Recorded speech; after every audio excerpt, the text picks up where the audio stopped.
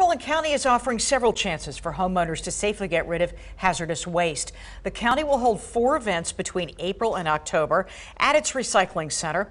Residents and business owners can drop off things like fire extinguishers, oil-based paints, and pool chemicals. Beyond that, how do you know what's hazardous and what isn't? If you see the skull and crossbones or poisonous, danger, that's a good sign that it's hazardous. And if someone's unsure, feel free to give us a call, discuss the material with us. It costs 50 cents a pound for disposal. Pre-registration is required. We've got a list of the dates and times on our website, abc27.com.